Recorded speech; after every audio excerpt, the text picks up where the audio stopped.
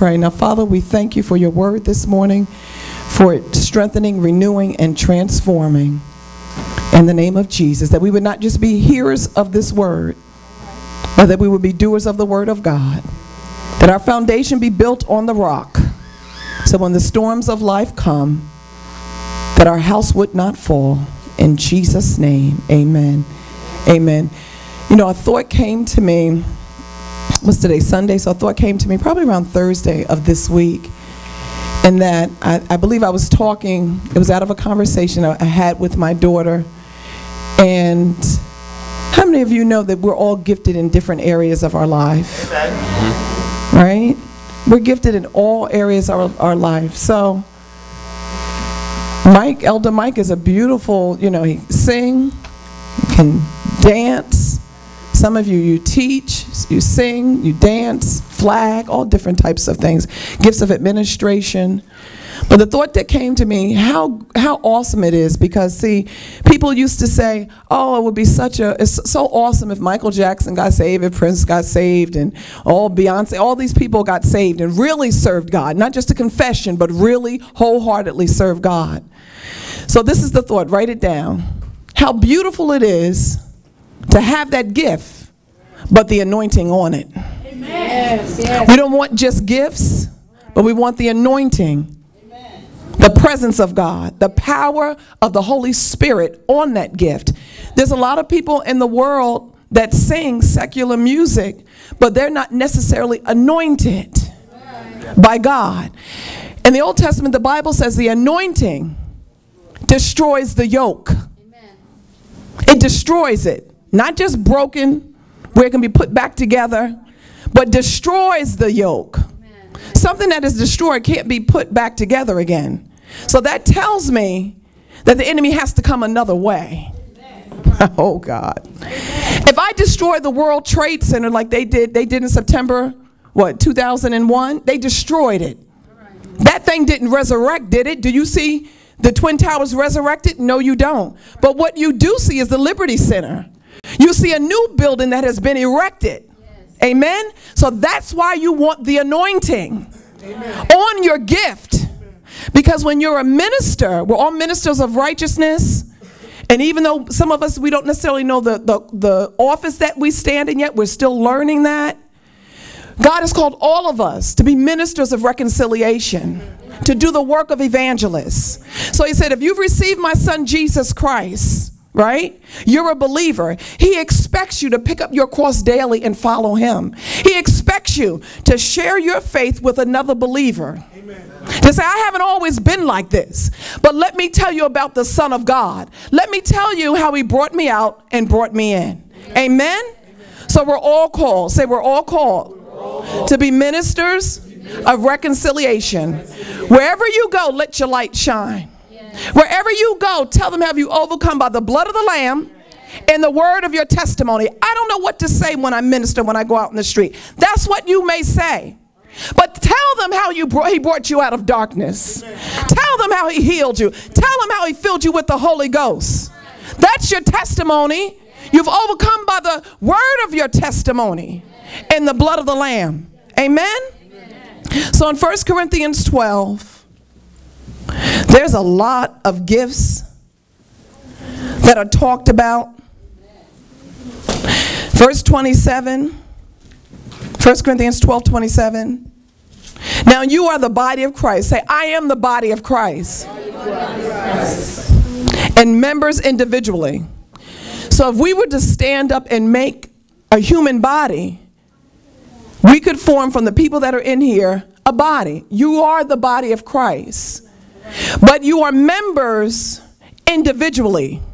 Every fingerprint, everyone hold up their hand. Yes. Every hand lifted in this building, from the oldest, Mother Morton, to baby George on the floor over there. You have a unique fingerprint. Amen. You're not like any other, creature on this planet. Amen. You're unique, individually members, but brought together in the body of Christ to be, from an individual, to be a part of something magnificent, to be a part of something oh so glorious. He wants his body to arise and do the work of God. Amen. For you to know exactly what you're called to do is not cute. Right. To be like, well, I don't know what I'm called to do. It's okay to know what office you stand in. It's okay. Amen? Amen. Now, are we all prophets? No, we're not. We can all prophesy. Let's get that straight. Are we all apostles? No, we're not. But we can all do works like apostles do. God, the sent one. We can be sent sometimes to do a work. Amen? The Bible says, are all prophets? No, not all are apostles, not all are prophets. Amen? Amen. But it says in verse 27, now you are the body of Christ and members individually.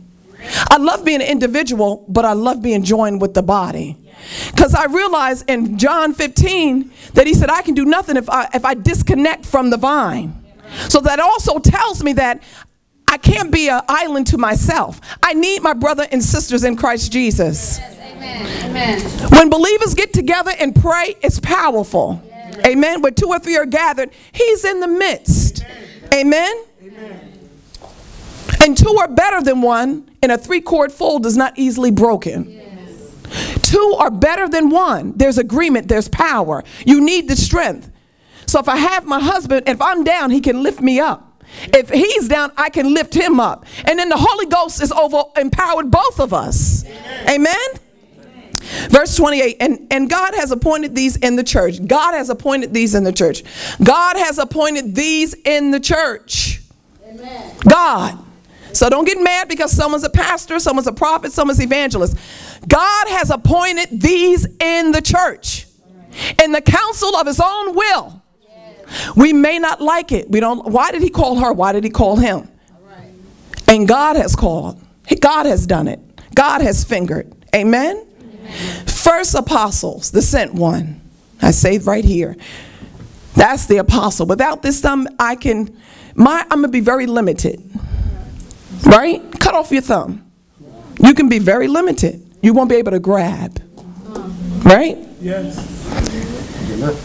Secondarily, prophets, the pointer finger, the seer, those who say and those who see and say. Amen? Amen. Third, teachers. How can anything be established and grounded if you have not a teacher? People sometimes when I get up there, oh, she preaches, she's fire. And that's awesome, but I have to teach the word of God too. Amen. Because if I keep you up here inspired and not teach the word of God, you'll have no foundation. Your roots can be easily unplucked. Amen. Remember a tree. So it's not always about preaching. If you're a pastor, you're definitely called to teach as well. If this has no roots, I'll be able to pick this up and just fling it somewhere. But when you're taught the word of God, you hear it and you do it, your foundation is firm. One time I brought in a wilted plant because it had been uprooted. If you keep taking a plant, imagine those who do gardening, and uprooting something, and uprooting to Eugene's backyard, Stephanie's backyard, Luciano's backyard, is it going to grow? No, because it has to get roots. Third, teachers, after that, miracles, then gifts of healing. Pastor Rich has that. Helps, many of us have that in the house. Administrations, Elder Val, variety of tongues. Amen. Are all apostles? No. Are all prophets? So let's stop saying we're all prophets. We're not. We all don't sit in the office of a prophet. We can all have the spirit of prophecy and the gift of prophecy, but we're not all called to be prophets. Amen. That's important because it can, if someone who's really called to the office of prophet, it can, how can I say it, belittle the office if we think that we're all prophets, right? Are all prophets, are all prophets, are all teachers? Are all workers of miracles? Do all have gifts of healings? Do all speak with tongues? Do all interpret? But earnestly desire the best gifts, and yet I show you a more excellent way. So though I speak with the tongues of men and of angels, but have not love. So all these gifts, you know, apostolically, prophetically, teaching the word of God, healings, helps, administrations, all these gifts, all this noise, looking powerful, sounding powerful, come on, accolades, pats on the back, but have not love. It's amazing that it goes in chapter 12, running down into chapter 13, the love chapter. Hallelujah. Though I speak with the tongues of men and of angels, but have not love, I have become a sounding brass or a clinging cymbal. Doing all these gifts, standing in all these offices, but have not love. That, to me, that's the best gift. Yes. That he put in my heart, shed abroad in my heart by the Holy Ghost. Verse 2, and though I have the gift of prophecy and understand all mysteries and all knowledge, and though I have all faith so that I could remove mountains, but have not love, I am nothing. The gift of faith, preaching the word of faith. The voice of faith, like I preached last week, pouring out of people's mouths to encourage, to strengthen. It immediately strengthens the hearer. Having the gift of faith, and you see the manifestation of what people said God would give them and what they believe for, but have not love. Have the faith to move mountains, but have not love. Love is going to ground us. Love will ground you. Amen? Amen. Verse 3, and though I bestow all my bodies bestow all my goods to feed the poor, do-gooders. Come on the job and secular, all of you here, people on your job every day. They have the food drives. Let's go to the home in Trenton, and everyone in the company's putting cans together. Do-gooders. I'm a good person. For your righteousness is like filthy rags. Filthy rags, shaking it before God. I gave $50 to the cancer center. I gave $100 to the homeless. I allowed someone to live in my home for 6 months. Good doers, good works, but not covered by the blood of Jesus. Not redeemed. Not shifted into the kingdom of God.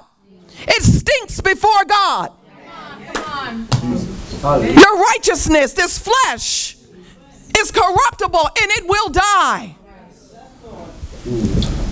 Amen. So you got to be covered by the blood of Jesus.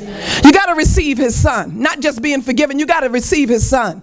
You got to know why you're being forgiven. You're being forgiven because he died on the cross and he was raised from the dead.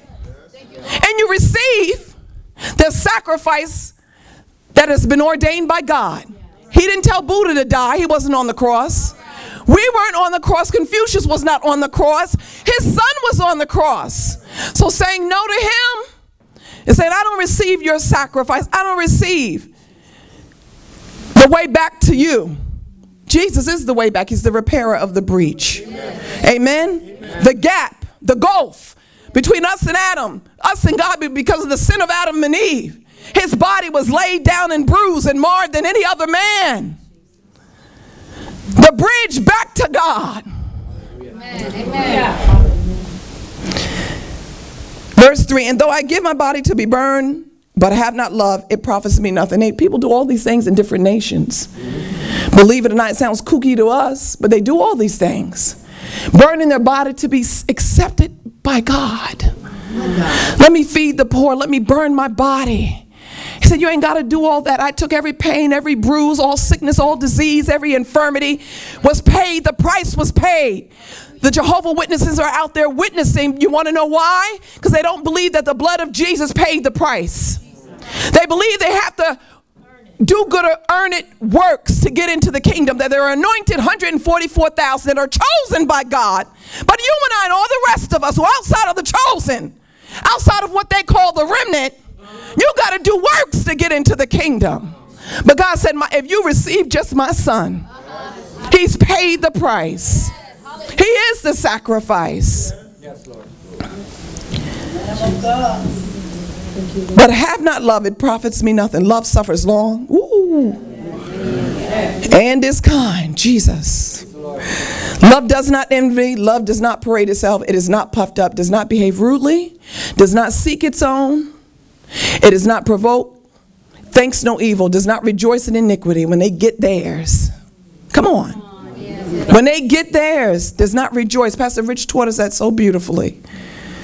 Lest God change his mind.